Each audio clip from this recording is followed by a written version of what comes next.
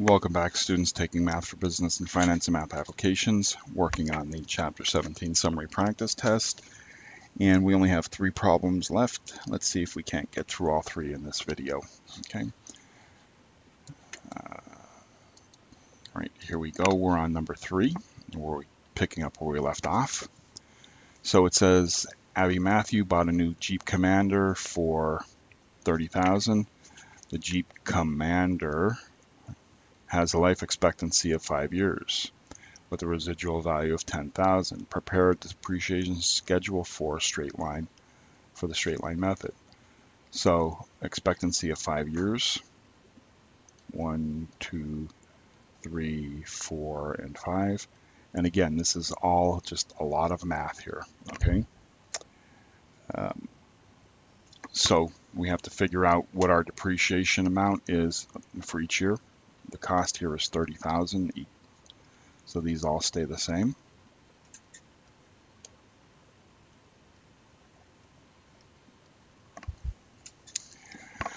And our depreciation expense, remember, for straight line, it's cost less the residual value over the years, the useful life expectancy in years. And that gives us our depreciation amount, per year. Okay, so we have $30,000 as our cost, less a residual value of $10,000 over 5 years. So that's $20,000 over 5 years, or $4,000 per year. So my depreciation expense is going to be $4,000, and it's going to be the same for each year.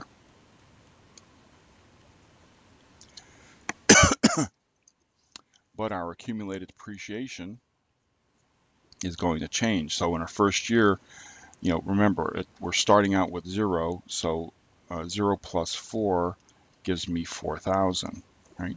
So the accumulated depreciation, accumulated means adding on, all right? So when we're adding on, we're taking what we had from the previous year of 4,000 and adding this year's depreciation of 4,000, which now gives us 8,000.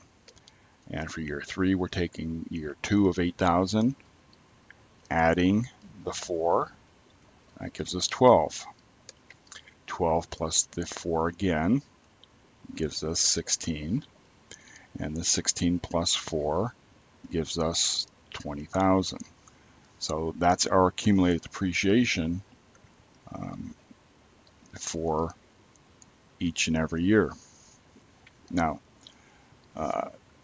I don't have a column here for book value, so let me just write that in real quick.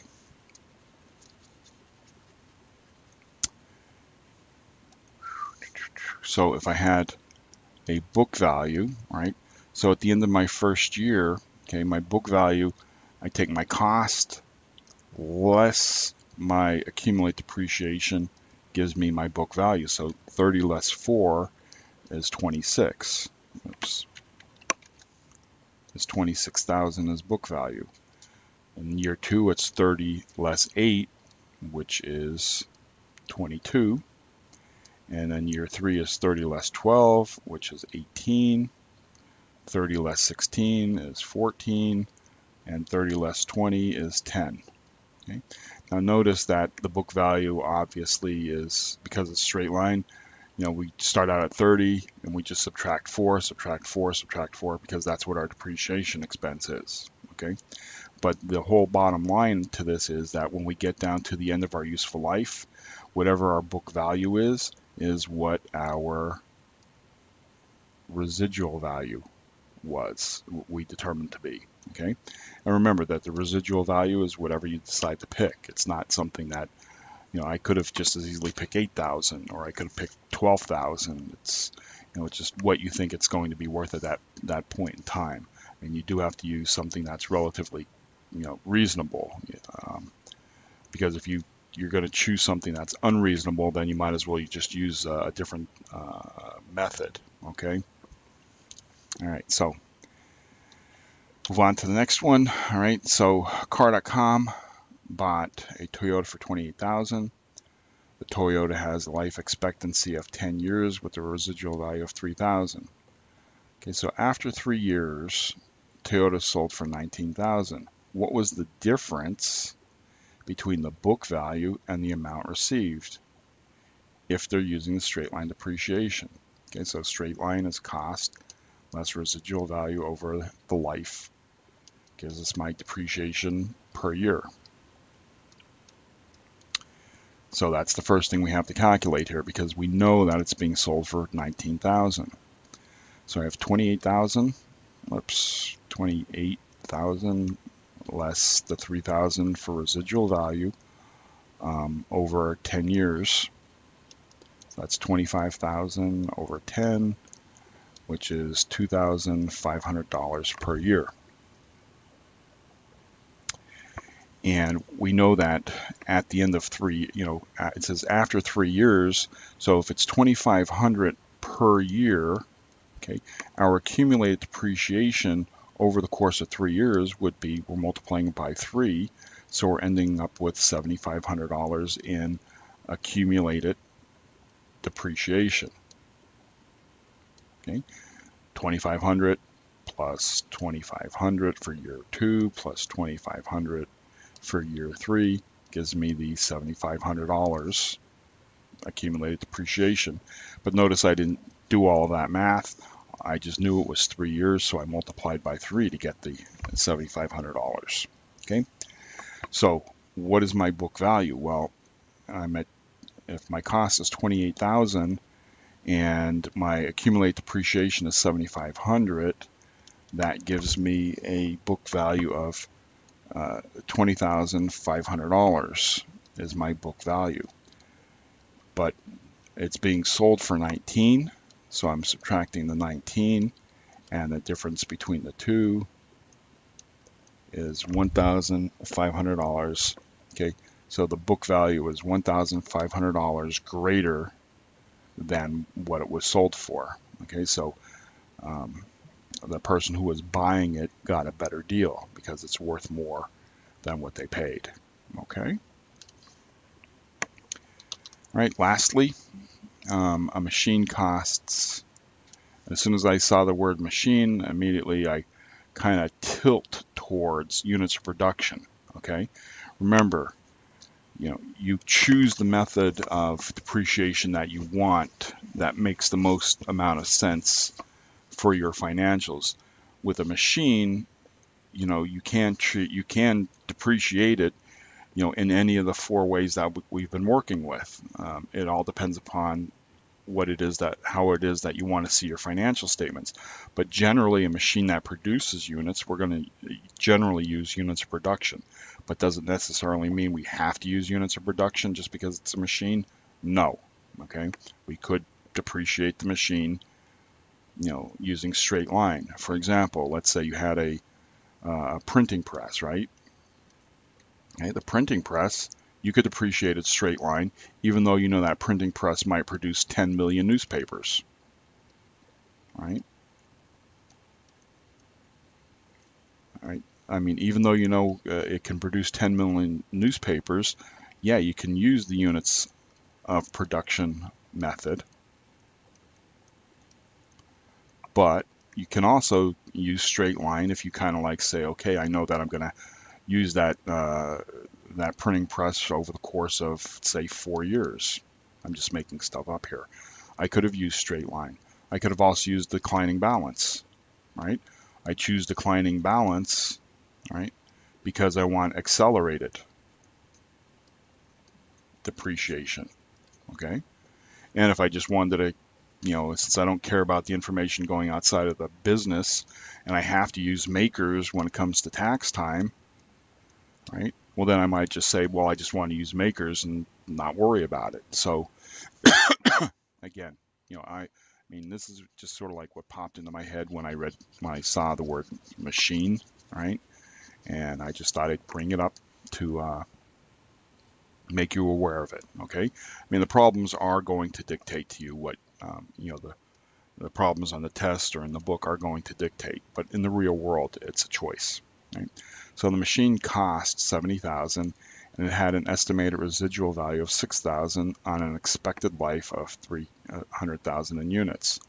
So remember, for units of production, we're looking for $1 per unit, okay, so that we can multiply times the number of units used, right? It says here, what would be the depreciation in year 3 if 60,000 units were produced? So in year 3, 60,000 units were produced. It doesn't matter how many units were produced in year 1 or year 2. It doesn't matter.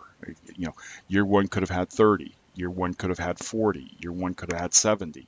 Year 2 could have had 65. Year 2 could have had 33, whatever. That doesn't matter. The problem here is, you know, what would be the depreciation in year 3 if 60,000 units were produced? So remember, we need $1 per unit, so we take our cost less our residual value over the units, the number of units, total expected life in units, and that gives us $1 per unit, which we multiply by the number of units produced. So here we have 70,000 less the 6,000 in residual value over the 300,000 units. Remember, these are dollars.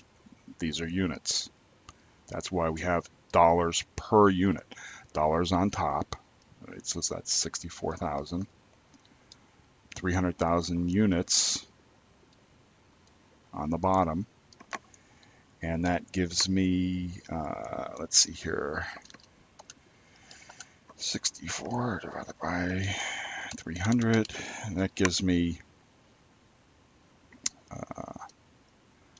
$2.14 per unit.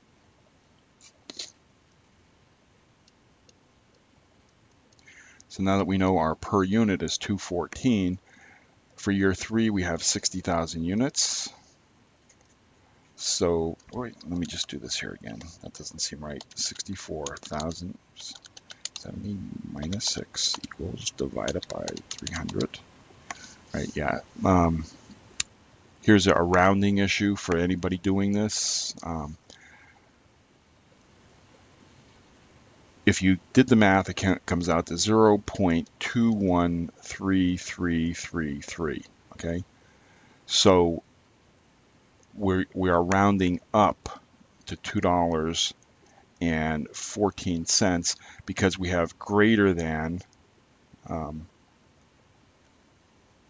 right there is now 2.1333 as $1, and of course, since we have greater than 13 cents, we're actually rounding up to 14 cents, okay? And that's why we're using 2.14 per unit and not 2.13 per unit, okay? It's you know, that just hit me in the back of the head here. Okay, well, why? You know, I did the math and I came out with 0.21333, but yet I used 2.14, and I thought, okay, why am I using 2.14? Because we're talking about greater than a penny. Anything above a penny, it's sort of like, you know, if if you, how can I put this? If you did something, if you, what's the example I'm looking for? If you use something for a period of time, and it was greater than an even period of time, or like how age or something like that. If you ended up with an age of say 2.25, all right.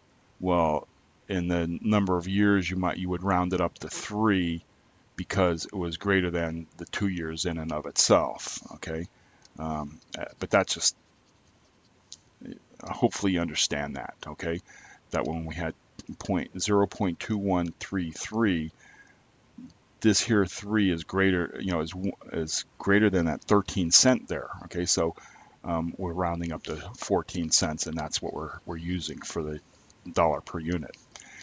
So with that said, we take our 60,000 and we multiply it by the $2.14. Okay, and that ends up giving us a depreciation amount of $12,600, okay, for that third year, for year 3, right? So with that, we're finished, and hopefully I didn't get you too confused about the $2.14. And just like everything else, if you don't understand, watch the videos again or telephone and speak with an instructor. And I will see you all in the next chapter, the Theory 4, chapter number 18, okay, which will be covering inventory and overhead. Right, so see you then.